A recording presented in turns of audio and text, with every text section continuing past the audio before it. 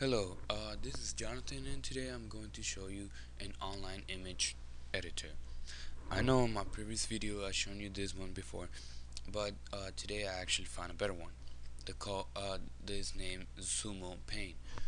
Uh, in this program, you can do the same thing, but with better features, and you can play around. You even have more tools, more brushes than the other one, and I think it's better.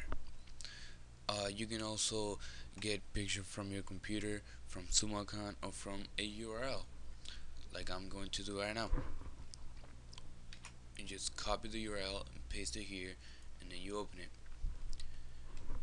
Once it's load, you're gonna see the picture, and you can play with it. You can make it blur,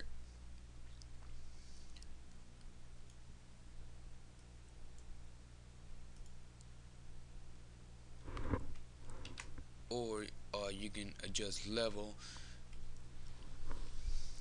You can play around with the picture, and just like in Photoshop. So if you like this video, please subscribe and